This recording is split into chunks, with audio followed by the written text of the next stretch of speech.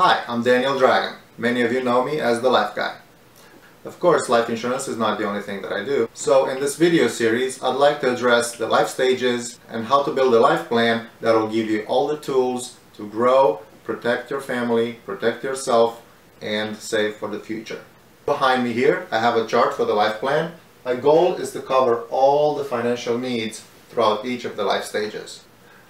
For example, throughout the young years, we need security, shelter, food, education. All these involve pretty big expenses.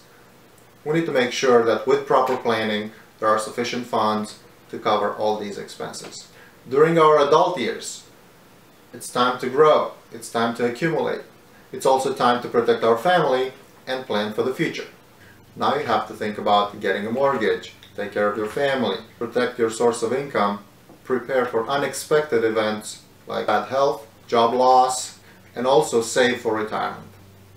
And finally, the retirement stage, when normally you'd expect our spending to increase due to health issues, travel, supporting our family, our children and grandchildren, and need to make sure our money will last for as long as we live.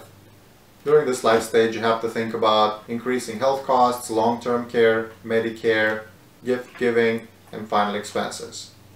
Each of these needs can be covered and protected with various financial tools or insurance products. In the following videos in this series, we'll go over each financial tool and insurance product so you understand what you have available to protect yourself, your family, making sure that you avoid financial pitfalls. Before I conclude this video, I will leave you with a valuable insurance tip. Did you know that you can get life insurance with refund of premium feature? Which means all the premiums you've paid will be refunded to you at the end of the contract. So if you got a 10-year, 20-year, 30-year term life, at the end of that term you will receive a lump sum of all premiums paid during those years. Think about it. Wouldn't it be great if all insurance worked like that? If it turns out that you didn't need the insurance, you'll receive all the money back. Of course, not all life insurance plans are the same. So next time you look for life insurance, ask for refund of premium feature.